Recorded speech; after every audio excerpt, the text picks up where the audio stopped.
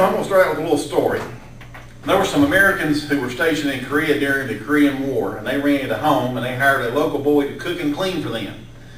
These Americans were a bunch of jokesters, and they soon began to take advantage of the young boy's nativity. They'd smear Vaseline on the stove handle so that when he turned the stove on in the morning, he'd get grease all over his fingers. They'd put little water buckets over the door so that he'd get deluged when he opened the door. They even nailed his shoes to the floor during the night. Day after endless day, the little fellow took the brunt of their practical jokes without saying anything. No blame, no self-pity, no temper tantrums. Finally, the men felt guilty about what they were doing, so they sat down with the young Korean and they said, you know, look, we know these pranks aren't funny anymore, and we're sorry. We're never going to take advantage of you again. It seemed a bit too good to be true to the houseboy. No more sticky on the stove, he asked. Nope. No more water on door? Nope. No more nail shoes to the floor? Nope, never again. Okay, the boy said with a smile. No more spit and soup.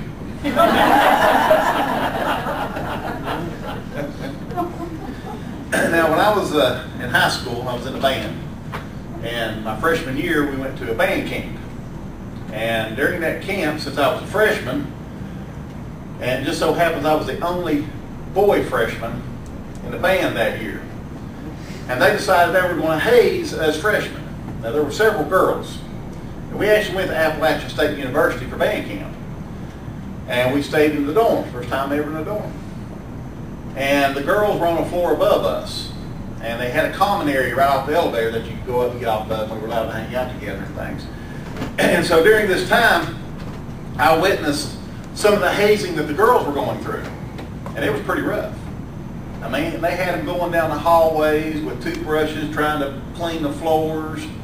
They had them go over, when we went to the cafeteria, they had them go over and they had to sit down on the lap of the football players who were there for practice and sing to them. You know, these are ninth grade girls here. Most of them were very shy, but they were being forced to do these things. It was hazing.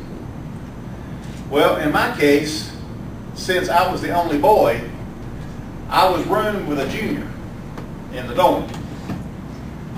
And their plans didn't quite go as well as they had hoped because, as you all know me, I don't really respond to things like that real well. So they were determined that they were going to haze me. And so I knew about some of the hazing. So I come back one day and I walked up to the dorm room and I looked at the door handle and it's kind of glistening. So I looked, and sure enough, Vaseline all over the door handle. I went down to the bathroom, got me a paper towel, cleaned off the door and all went in. I was constantly doing things like that that really frustrated me. So one day I come back, and well, actually it was night, I was climbing into bed, and as I was climbing into bed, I felt something. And I realized they had dumped salt all over my bed. Well, the mattress was only about that thick. It was kind of raised up off the floor, and your drawers and stuff for your clothes were under. So I just kind of rolled over, took the mattress, and flipped it over the floor. And I slept on the hardwood. I camped down on the ground before, it didn't really bother me. Well, my roommate hadn't got in yet. So he come in, trying to figure out why my mattress was in the floor, complained a little bit about that, climbed up in his bed, and discovered that they had done the same thing to his bed because, you see, they didn't know which one was mine. He complained most of the night because they had gotten his bed along with mine and me. I just tossed it over the floor. So that's kind of how I reacted to things. The reason I tell you these stories is because what we'll talk about today is perspective. Now, you could look at the story of the Korean boy and you could say, those mean, abusive American men, how dare they treat such a young boy that way, take advantage of him and abuse him with all their practical jokes. I'm sure you've heard news stories about the hazings of going in college and how people are like, it's horrible what they put people through. It's terrible what they do to them. And you can have that kind of perspective.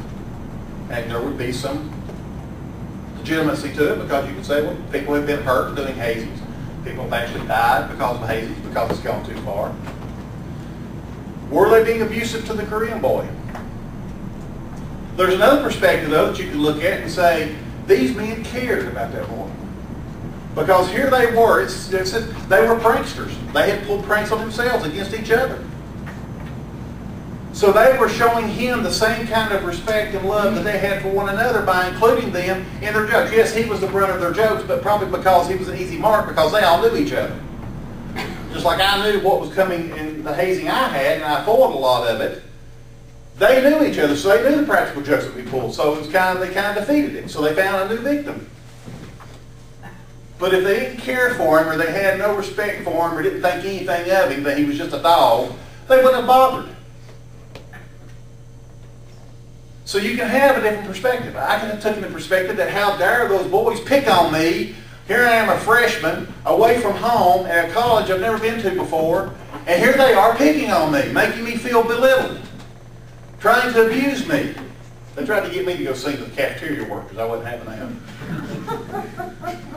that. But I could have been offended by that. I could have went and I could have reported them and said they are pressuring me into doing things I don't want to do. And I'm sure somebody in authority would have probably said, leave him alone, don't bother him. Especially in today's society. Back then, probably they'd been more like, come on, grow up. But you can have a different perspective. The facts haven't changed. The facts are exactly the same, but you can have a different perspective on those facts and how you approach them. And what your perspective is will affect your attitude on things. A person's perspective of situation plays an important part in how a person handles that situation. You see, in my case, I thought it was fun to foil their attempts. As much as they were trying to do things to me, I was enjoying figuring out how to stop it. And listen to them complain because it hadn't worked.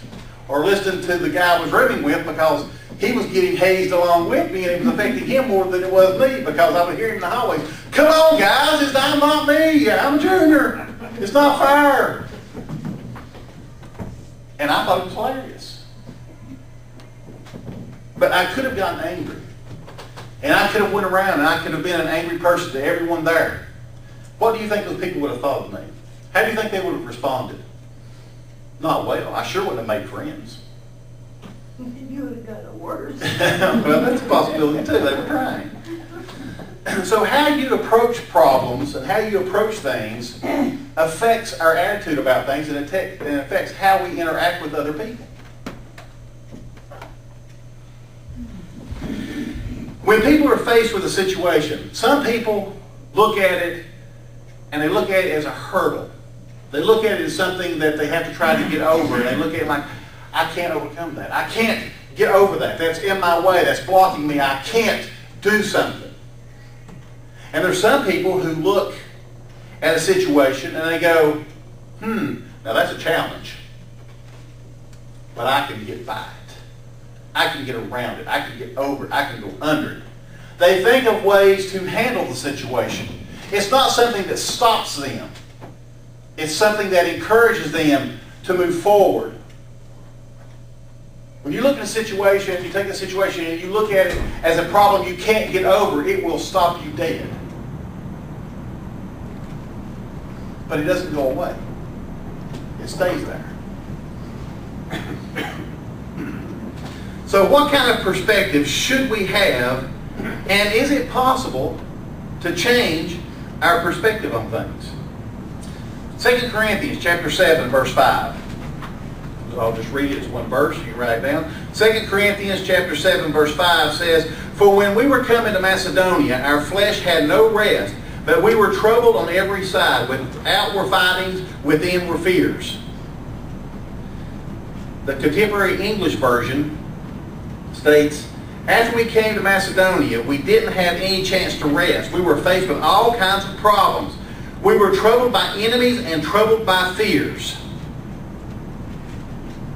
Have you ever felt that way? Have you ever felt like you just look around and it's like there's just always something going on in your life? There's always problems or something that seems to be getting in your way that you have to try and overcome? Well, you know, if you haven't figured it out, problems are part of life. If you're living, you have problems. There's no way around them. They occur. You see, we're living in a world that has human beings in it. And not every human being has the same perspective. Not the same human being has the same beliefs. And so just on those things, you can run into problems and issues. And they will cause you problems. But how do you respond to a problem? How does God expect us to respond to problems? What is it God expects out of His people when they encounter a trial or tribulation? Some people will get a chip on their shoulder. And they will get upset and they'll be like, well, you don't understand where I'm coming from because life's been unfair to me. My whole life has been rough. You just don't understand. And so they will use that and they will end up stagnating because they believe they're justified. I would call it the victim mentality. Because they believe that everything that has happened is happening against them. And you or somebody else can't possibly understand what they're going through. Some people feel like they're facing difficulties that are really completely out of their control. I have no control over that. That's causing me an issue, and I have no control over it. I can't control how that person reacts to me. I can't control what the company is doing, whether they're saying they're going to lay off or not have layoffs, or whether they're hiring or not hiring, whether they're giving raises. I have no control over that. And it's causing me problems. But I can't do anything about it because I have no control.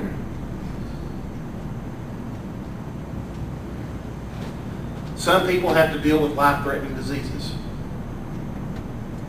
Some people go to the doctor and they get diagnosed, and you hear that diagnosis of, I'm sorry, you have cancer. Or I'm sorry, you have some other disease. We don't have a cure. It looks like that your illness is terminal. What control do they have over that? What control over do they have of whether they get cancer or not, or whether they get a deadly disease or not? What control do you have over that? How can you possibly have control over that? How do you possibly overcome something like that? People will blame God. Because they have no control. They have no control that they got some kind of disease, so it must be God's fault, because it's somebody's fault. And they will try to find whose fault it is. Maybe a spouse walks out. Maybe you're facing marital problems. And they just walk out. It's not my fault. I did everything I could so that they would say, but yet they still walked out. How is that my fault? How do I have any control over that? I couldn't stop them. I did everything to keep them here, but they left. What control do I have over that? But yet there it is. There's the problem. And I have nothing I can do about it because I have no control.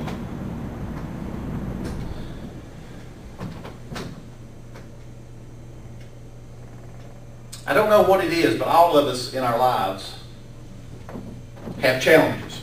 We have small challenges and we have large challenges that we have to address, we have to take on. Paul certainly was one man who knew of adversities and hardships. We're told many things that Paul experienced in his life serving God. Do you think Satan was watching Paul and trying to trip him up? Do you think that Satan had any interest in Paul and what he was doing? And was looking for the times and abilities to be able to trip Paul up to stop him? Do you not think that in your lives Satan looks for opportunities to trip you up and to stop you? That in any way that he can get you out of God's church? Do you think Satan is happy that you're here today, that you're worshiping God, that you recognize this as the Sabbath and haven't been deceived by all the work that Satan did to deceive the millions of people in the world? That Sunday is the true day to go to church? Do you think Satan is happy with this? Do you think he's not looking for the chance to trip you up or cause you problems that will make you turn your back on God's truth? I would love to be able to stand up here and tell you God loves you and you will have no problems in life. But I would be lying to you if I did that. Because Scripture tells us something different. John chapter 16. John chapter 16, beginning in verse 31. Jesus answered them, "Do you now believe? Behold, the hour cometh, yea, is now come, that you shall be scattered, every man to his own, and shall leave me alone. And yet I am not alone, because the Father is with me. These things I have spoken unto you, that in me you might have peace. In the world you will have tribulation, but be of good cheer, I have overcome the world. Christ says here, you're going to have trials and tribulations. You're going to have problems. You're going to have things that are thrown in front of you to cause you to stumble. You're going to have walls that go up. How do you react? What is your perspective on problems? What does Christ say here? I told you these things so that you may have peace. Be of good cheer, because I have overcome the world. Christ overcame the obstacles in his life. Do you think he didn't have any? Christ was human. He came to this earth as human. He faced the same kind of trials and tribulations that we face each and every day. No, he doesn't have to worry about his computer crashing. But he still had the same kind of stresses and problems that we face. Things that cause us issues, Christ had to deal with in his time, in his time frame, in his culture. And he overcame. Why is the scripture here? Because he's telling us that no matter what you face, you can overcome it. Because he did. And if Christ did it, we're told we can do it. And we're even told we're going to do more than what Christ did. How is that possible if we cannot overcome the obstacles that are placed in front of us? You can let your problems overcome you, or you can overcome your problems. That's the two choices you have. You can either overcome your problems, or you can let your problems overcome you. I can tell you what will happen if your problems overcome you. You will shut down. You will stop. You will stagnate. But if you overcome your problems, then you will grow. And when you grow, you have more strength that you can face problems and you can overcome them. And as you grow and as you continue on, problems will become easier and easier to overcome. I don't care what they are. Some people say, Kelly, you don't understand. You've never had cancer. No, I haven't. You never had a deadly disease. No, I haven't. You've never been in pain every day of your life. No, I haven't. You've never had to face this kind of coworker that I face. Maybe I have, maybe I haven't. But I can tell you one thing with complete certainty.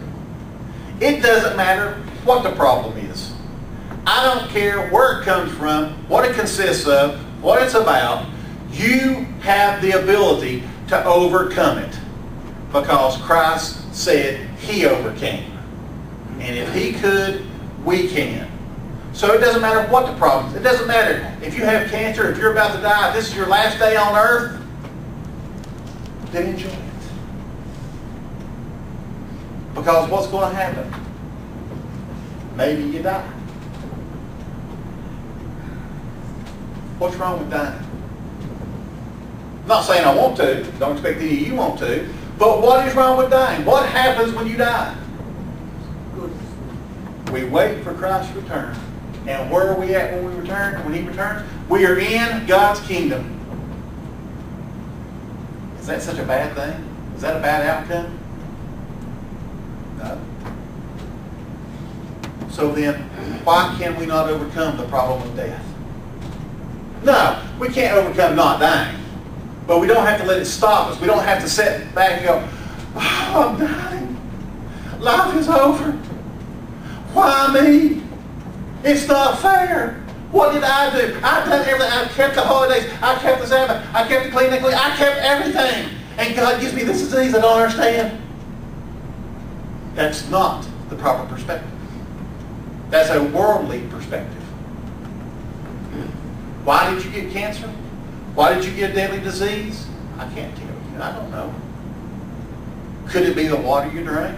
Possibly. Could it be the food you ate? Possibly. Depends on what study you read. Everything causes cancer nowadays. It's a wonder any of us wake up in the morning. But yet we do. So can I tell you and say why or how come? No, I can't. But I can tell you it doesn't matter. You can overcome it. It doesn't have to stop you. It depends on your perspective of it. Is it a problem or is it just a speed bump? Your perspective makes it which it is. One thing that is for certain, problems never leave us the same. When you have a problem, either you will retreat from it or you will overcome it and move forward. And when you overcome and move forward, you grow in strength. That's what trials and tribulations are. They help us to grow. They help us to grow spiritually because we respond the way we're supposed to if we're doing the right things. When God lets something get in our way, He's not wanting to trip us up. He's not sitting there going, watch this, and then laughing if you fall on your face.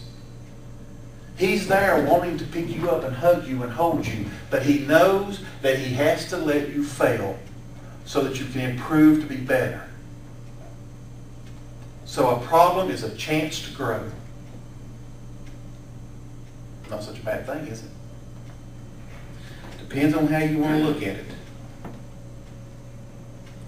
It doesn't matter what the size of the problem is. That's not what's important. What's important is your perspective of the size of the problem. With the right perspective, the problems we face in life are indeed solvable. The wrong perspective is that problems we're facing are just too big, too difficult, and they're unsolvable. You say, Kelly, my marriage is too far gone. There's too much water under the bridge. We can't ever love each other again. We're headed for divorce. It's the wrong perspective. You can always stop something. Now, in a marriage, you have two people. Two people have to want to save it. If one wants to save it, it doesn't matter how much they want to save it. The other one has to. Because you see, marriage is a partnership. We're supposed to become one. If you're two individuals going in two different directions, you cannot keep it going. You can prolong it.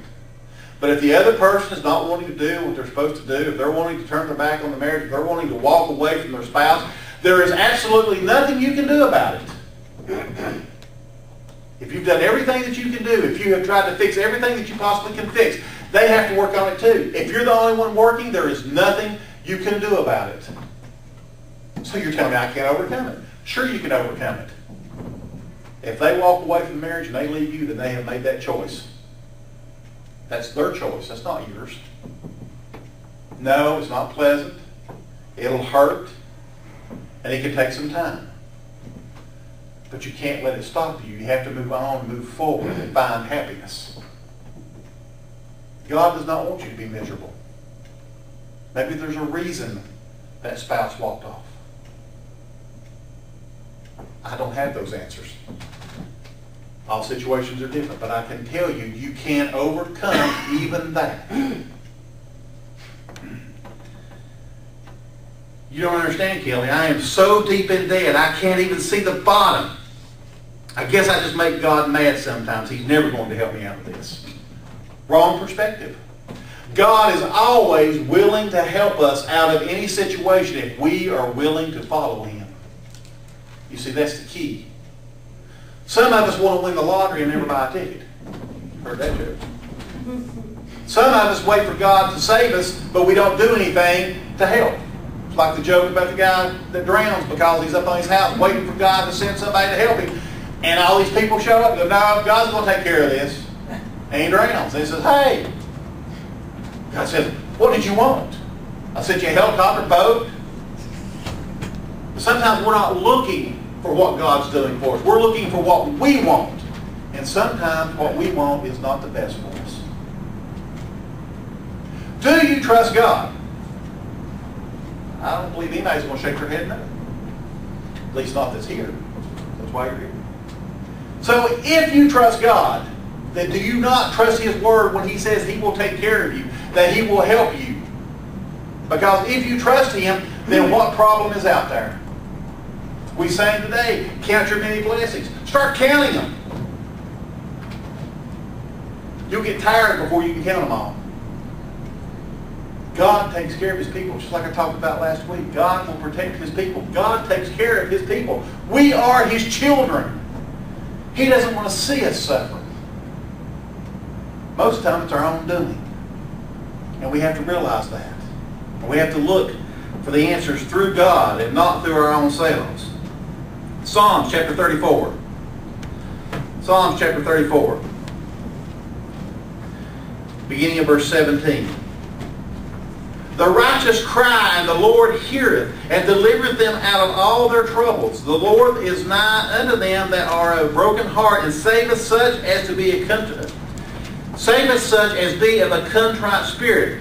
Many are the afflictions of the righteous, but the Lord delivereth him out of them all. Now tell me you have a problem that you can't overcome. And I will tell you, you just called God a liar. Because that's what He says right here. Many are the afflictions of the righteous, but the Lord delivereth him out of them all. Not part of them, not some of them, all. God will help you if you let Him. If you do your part and do what you're supposed to do, then God will take care of everything else. He will make your problems become null and void. They will disappear. I have heard stories of people who have had a co-worker who was causing them problems, who was causing them grief, and the person was like, I'm either going to have to quit or they're going to fire me, one way or the other, because this is not good. And they finally pray about it. After all this is going on, they finally pray about it. And all of a sudden they go into work and find out the man has been promoted, he's been fired, or he's been transferred to another office. And the problem's gone. Well, that's just coincidence. Well, if you want to call it that, I call it God intervening and taking care of His people. But the person that was telling me about this went through and suffered for a long time before they prayed about it. You see, we do it to ourselves. God's not going to jump in before we ask. You have to ask. You have to say, God, help me here. I'm to a point that there's nothing else I can do. I have done everything that I feel I can do. Show me what else to do. Help me. Take care of this problem. And God will. That's what He tells us. The right perspective of the problems we face in life is to maintain an attitude that says, I don't care what I face in life. I know no matter how hopeless or no matter how impossible it may seem, I have a God that is well able to see me through. God is the great I am. He has everything that we need, and He loves you. Is that not true? Is that not your understanding of the Scripture and the way we read it? You have got to develop an unshakable confidence in God. You have got to be fully convinced that there is nothing too hard for God to handle, and that He is personally concerned about every one of us. He knows our needs before we even ask it. He knows the number of the hairs on our heads. He knows our words before we speak them. This is our Heavenly Father. And He loves you.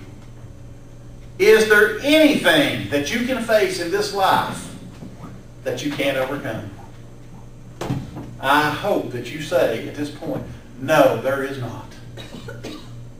Because you see, you can change your perspective. No matter how much of a defeatist you've been in your past, no matter how many times you've said, no, I can't do that, I can't overcome that. Today you should know and understand through Scripture that God has said there is nothing that He can't do, and He will do it for you. So that means there is nothing you can't overcome. That's God's promise to you. Do you believe it? Because He's made that promise. And you've said if you trust God, you have to trust His Word. Will it be all roses? No. Will there be trials and tribulations? Yes. Can you overcome? Without a doubt. You need to get to that position in your life. Proverbs chapter 3. Proverbs chapter 3.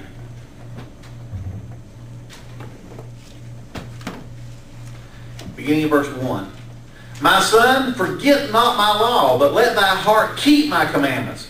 For length of days and long life and peace shall they add to thee.